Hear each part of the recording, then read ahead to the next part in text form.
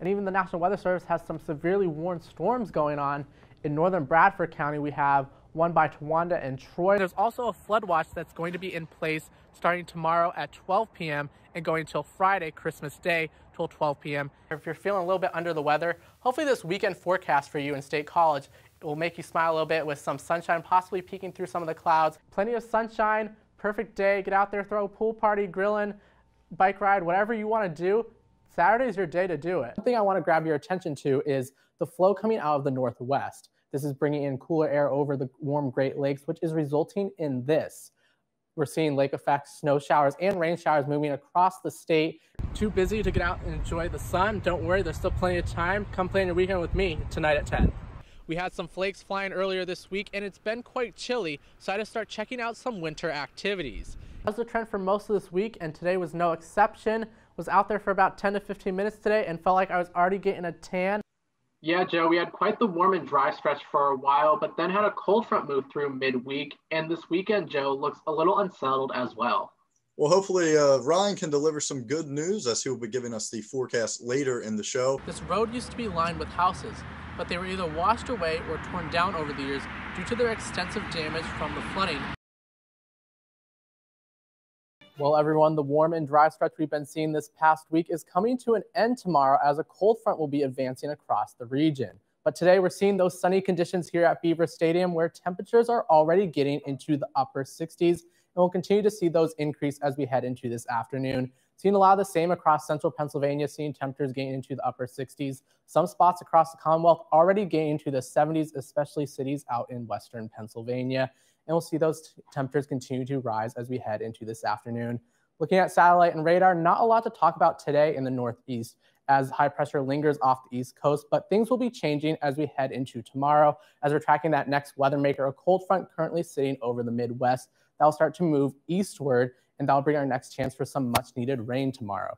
And this rain is much needed because look at this, the drought monitor, we have seen a reduction since last week here in the drought monitor, but we still have a ways to go, so that moisture will be welcome associated with that cold front. So let's time it out here for you, looking at clouds starting to increase as we head into this evening. And we're going to start to see that cold front creeping in from the west as we head into the morning hours of Wednesday, right as you might be heading out the door for work. So make sure you have that umbrella handy with you. And then as we start heading into the dinner time hours on Wednesday, this is where we start to see the moisture being more widespread in parts of southeastern Pennsylvania. And those showers could linger into the early hours of Thursday. And so could that cloud cover as well.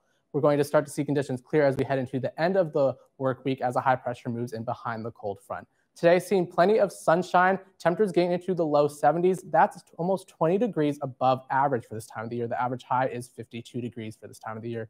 Tonight, temperatures getting into the low to upper 50s, and those clouds will be on the increase ahead of that cold front.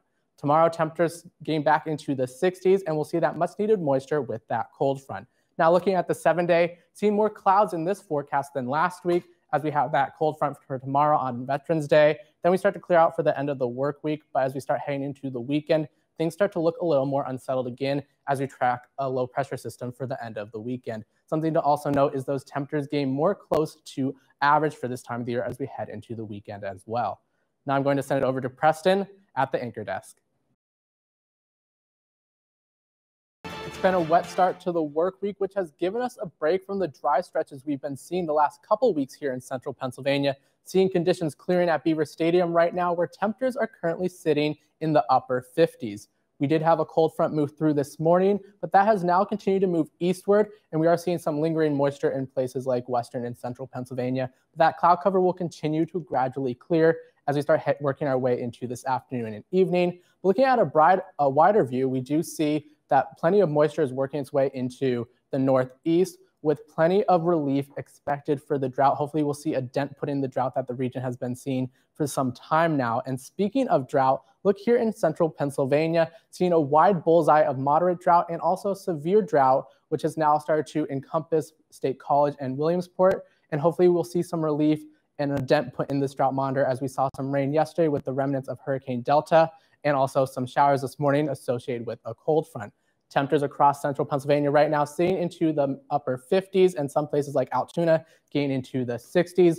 Much of the same across the Commonwealth, with mostly seeing upper 50s, some places already getting in the 60s like Erie and Philadelphia. Expected to see those temperatures continue to increase as the cloud cover starts to lessen as we head into the afternoon. Starting to see gradual clearing as we head into Tuesday afternoon. Most will be clear by this evening, and overnight hours looking clear as well. Can't rule out some clouds moving in from the northern tier and into parts of central Pennsylvania, but most will remain clear as high pressure continues to dominate the region into the middle of the week. See a weak boundary move through on Wednesday evening. That'll just bring some cloud covers to the northern tier and parts of central Pennsylvania, but that'll move out as we head into the morning of Thursday, where we will start to track our next weather maker. But for today, we're starting to clear out. Temperatures getting into the low to mid 60s here in central Pennsylvania. Overnight temperatures dropping into the low 40s with mostly clear conditions. As we start heading into tomorrow, we have temperatures rising back up into the 60s with plenty of sunshine to go around. So make sure you get out there and enjoy it. For a 7-day, I'm seeing some sun, and I'm also seeing some drought relief with a cold front on Friday. Conditions clearing out as we head into the middle of the week. Seeing a chance for rain on Friday. Sunshine back in the forecast for Saturday, and things starting to cloud up again as we head into the end of the weekend. Now I'm going to send it over to Gwen with sports. How cold will it be? How much snow will fall? These are commonly asked questions, but many do not know about the various winter weather phenomena that bring these conditions to them. These phenomena can range from snow squalls all the way to nor'easters that can contain various precipitation types with them. Aside from different precipitation types accompanying these phenomena, they also come in different sizes. Lake effect bands at times may only impact a couple cities, while winter storms can cover thousands of miles. Snow squalls and lake effect snow bands are known for their scattered nature, quick drop in visibility, and their sharp snowfall gradients. Snow squalls are essentially these snow showers that can produce moderate to heavy snow and oftentimes will move across an area very rapidly, causing very rapid reductions in visibility and pretty quick accumulations of snow. And oftentimes they're accompanied by wind as well. The rapid onset of snow squalls cause huge issues for travel. In a matter of minutes, your visibility can go from 20 miles to 20 yards.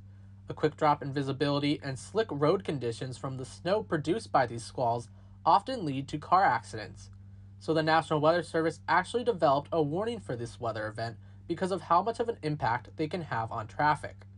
One type of snow squall is lake effect snow. Lake effect snow is produced when the Great Lakes are warmer than the cold air moving across them.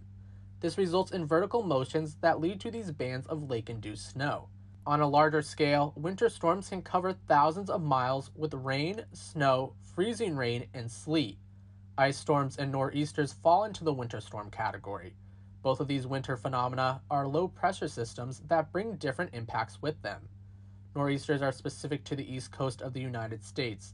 This phenomenon gets its name from the winds ahead of the storm being out of the northeast, where all the snow is coming down. Winds associated with these low-pressure systems also cause storm surge along the mid-Atlantic and New England coast, which results in coastal flooding. On the other hand, you have ice storms that are major ice events resulting from freezing rain accumulations of greater than 1/4 of an inch. Ice storms are another fascinating type of winter storm.